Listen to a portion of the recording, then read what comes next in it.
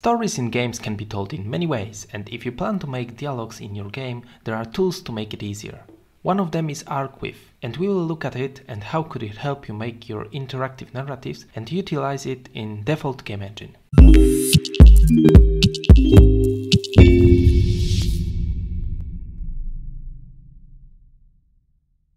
Arcweave enables creators to unleash their imagination and introduce interesting worlds to players with tools to create interactive and immersive narratives.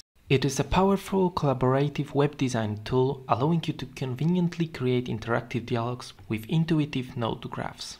You can create elements with text and multiple components describing your lore, for example places, characters or items. Then you can create options for players, the connections between the elements.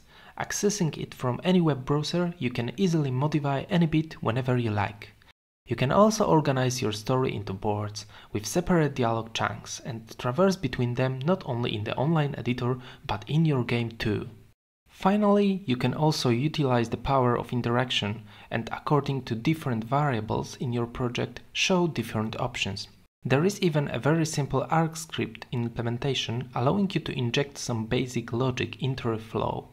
Arcweave is battle tested, and for example, the creators of Lost Paradise utilized Arcweave not only for storytelling flow, but also to design mechanics, for example, skill trees. Moreover, you can easily export your Arcweave projects into JSON files. Select Export and then JSON. You can choose which boards you want to export and if you want to export used assets too.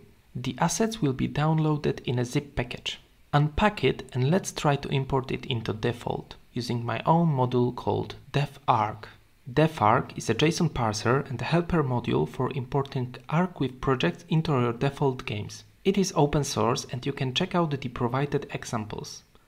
There is also a full documentation and API. When you scroll up on its GitHub page, you see a list of releases. Choose one, open it and either download it on your local machine or just copy the link address. Open the new empty Defold project and go to project settings. Paste the link to the given release of DefArc in dependencies property. Don't forget to save.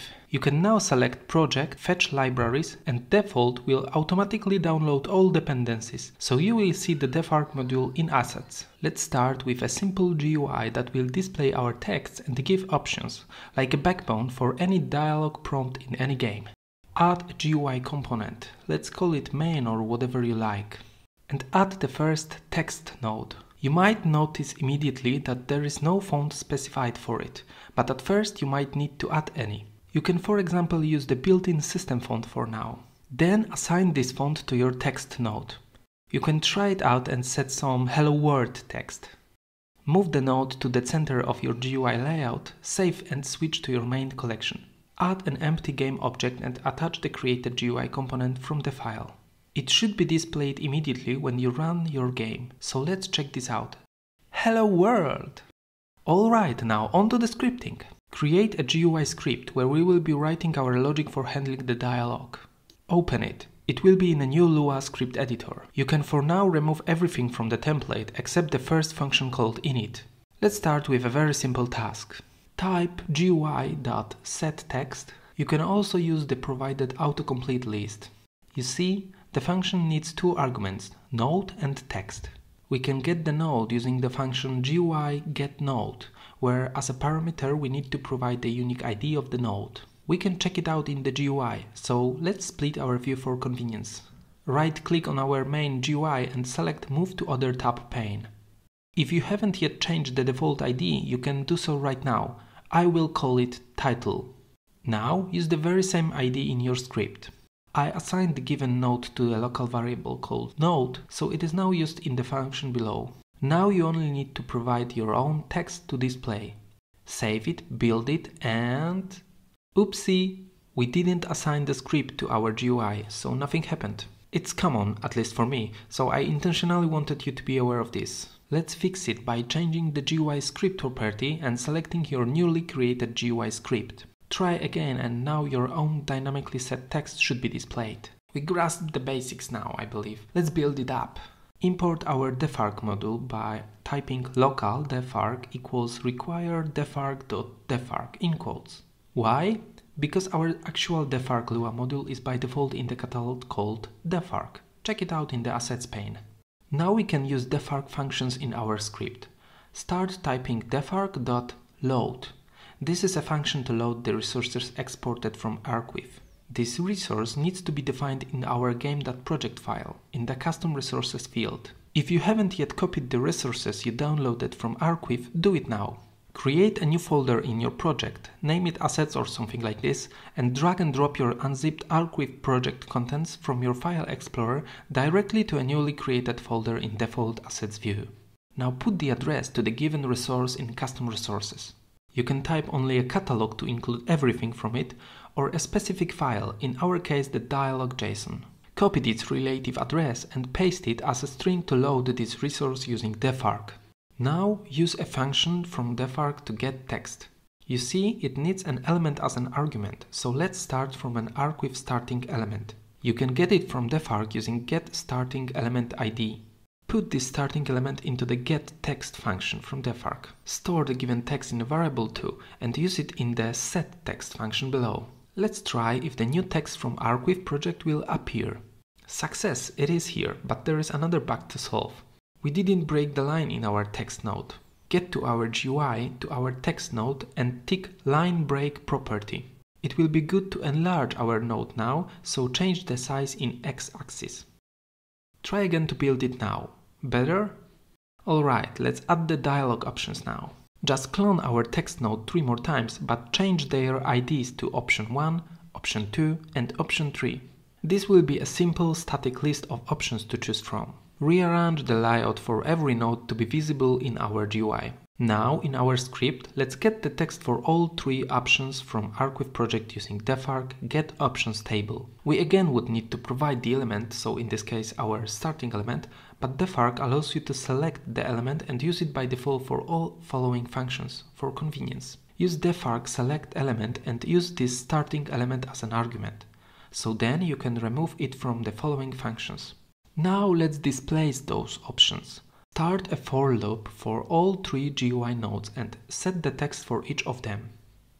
Get the node ID using the incremented variable I to concatenate to the option string. So this will produce option 1, option 2 and option 3 in each iteration. Do the same to get the option text. But bear in mind that because the Arcweave project could not have all 3 options used all the time, it is good to check if options at current iteration is even available. Utilize Lua convenient lazy operations. This will work the same as a simple if-else statement or like a ternary operator from C++.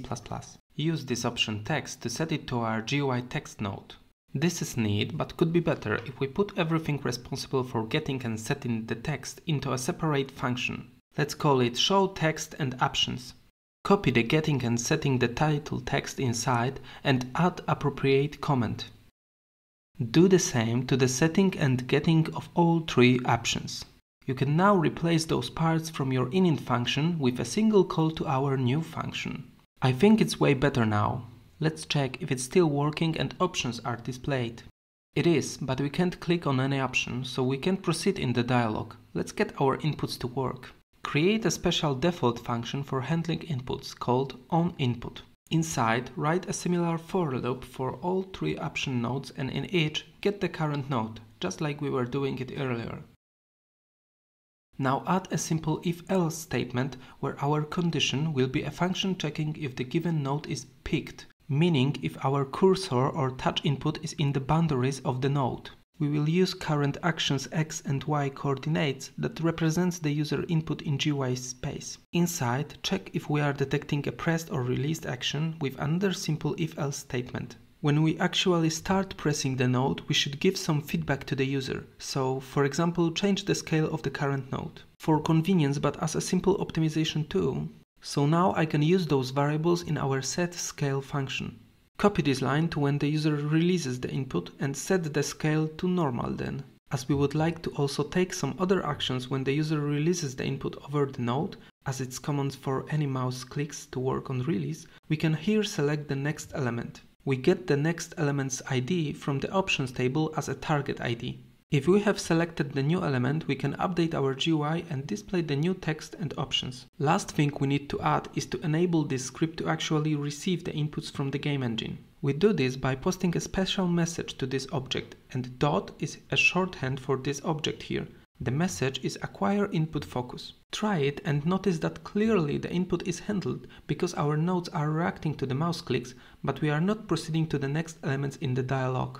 This is because we have a bug, again intentional, to show you the error logs, where we can quickly see why it is. We are trying to get the options table in line 44, which is not defined as a local variable, but wait, it was. Yes, but as for the scope of the function that we were writing. You can, for example, fix it by simply defining the options table local variable in the script scope and removing the local keyword from where it was originally. For the last time in this video, let's build and check out if the dialog is working properly. Enjoy! There are still some more things you should do, like handling logic of the dialog and quitting it, for example, but it was just for a seamless beginning. Check out the other examples provided in the DefArc repository or reach me out on forum or social media.